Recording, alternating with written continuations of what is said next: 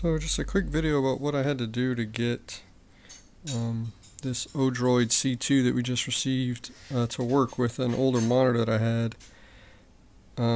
I tried editing the boot INI and putting the right resolution and things in there, but I still wasn't getting any video. And I did some reading online and I found that some folks were talking about grounding.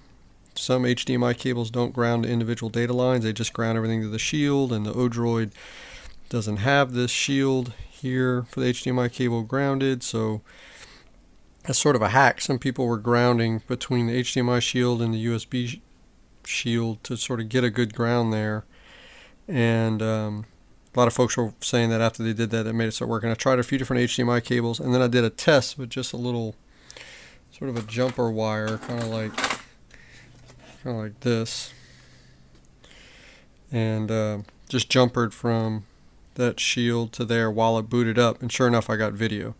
So then if I take it off I lose video. So what I did is sort of my workaround is I soldered a wire from the USB shield there to the HDMI shield there, and what I'm going to do just in just a second is I'm going to put a couple drops of hot glue just to make sure that my ends of my wire, nothing touches as I'm moving things around. But